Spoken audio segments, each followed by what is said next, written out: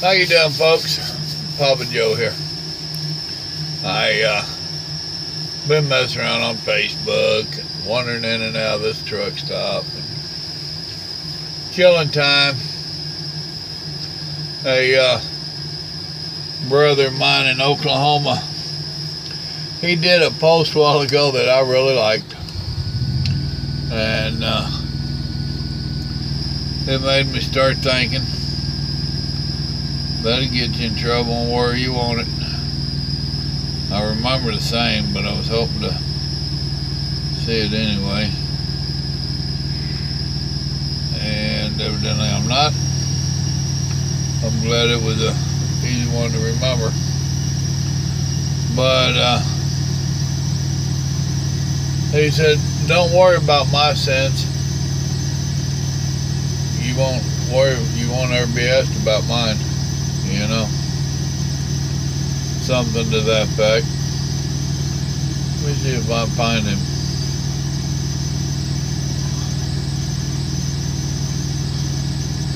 Alright, Kelly, where you at, buddy?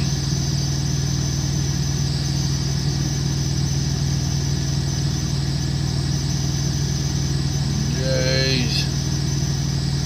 And how many J's do I have? There he is. Would you hemming that baby? Worry about your own sins. You will not be asked about mine. There we go. That's what it says. Worry about your own sins. You will not be asked about mine. And ain't that the truth of it? In today's world, everybody is so busy worried about your sins and what you're doing that ain't right in this politically correct, corrupt world that we live in. They forget about their own. You know, we've had those saying for years about those at glass houses don't throw the first rock. You know, seen another post earlier that politicians, the liberals, they are quick to see racism where it's not, hatred that they find they have to create, and all this other stuff, but they have a blind eye to it in their own party. And that ain't that how we all are? You know? I guarantee you I can find fault with you. Now me, I'm golden. But you got faults. Really? I think we all got faults.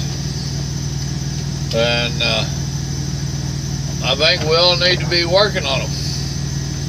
One of my favorite things to tell people is that when we get to heaven, I don't know if I said that right, one of my favorite things to tell people, I shouldn't quite say it like that, but one of the many things that I tell people is that when we get to heaven, good Lord ain't going to ask us about what the preacher taught us or what your neighbor was doing. He's going to ask you, what were you doing?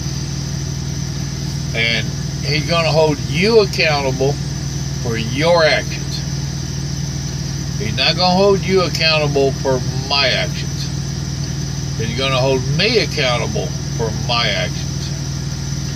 So, for me to sit here and throw stones at you and tell you when I get up there, you know what he's going to say.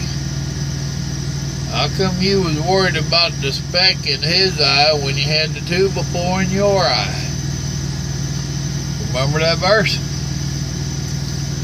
Those verses are in the Bible for a reason. So, we need to heed a few of them.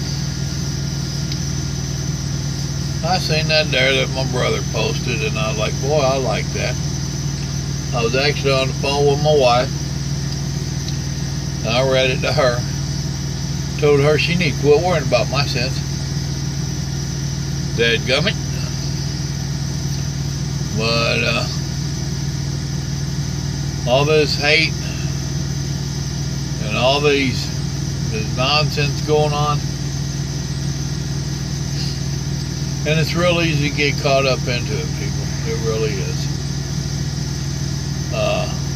We've been being baited for so long. And it's not just by the media, it's by the evil one, by the devil. So, we, because I include myself in it, we need to take care.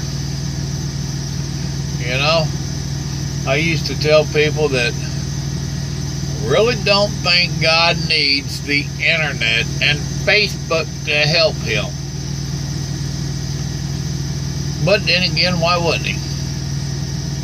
As I've gotten older and farther into my walk, no, I'm not buying into that.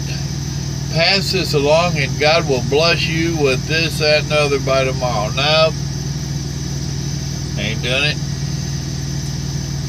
It don't work that way. However, I do think he used it just like he did right there with my brother doing that little post to help remind me. And whether God did it on purpose or not is irrelevant. He is using the things of today, the communications of today, to work his way. So, some of my pet peeves on there, though, I ain't gonna lie to you, is 1 like equals 10 prayers, and 1 share equals 1,000 blessings, and this child is mentally retarded and can't get no likes or shares, and this is, my mom says I'm not beautiful because I'm disabled, and show me the love. Really, people? Really? Stop it. That stuff drives me nuts. Back when I first started the internet, I fell for that stuff. Now it just gets annoying. You know? And to me, if it was that person, it would be one thing. But in my mind, I see somebody with a warped head that is going around getting these photos from wherever and doing these little sayings and stuff, and why I can't phantom. You know? But then again, why would you take that mentally little retarded girl, and they just showed one tonight, that's why I'm talking about it, and she was dressed up in a cheerleader deal, and you could tell she had Down syndrome or whatever, and why would you take that child's picture and put this all online about how I have Down syndrome and share the love and blah, blah, blah. Odds are the child didn't even know that was being used like that. And since I have found out that people swipe them pictures and do this stuff, it has just turned my stomach to it. It really has. Don't know how I got there, but I guess the good Lord wanted me to get out, so now it's out. But, hey, we need to worry about us first. Like Grandma always told us, clean up your own backyard before you start complaining about the neighbor's yard. So, don't start throwing sticks at that neighbor until you know you got the 2 before out of your eye. Don't worry about his splinter. Remember, God loves you. So do I. You have yourself a blessed evening. Good night. Oh.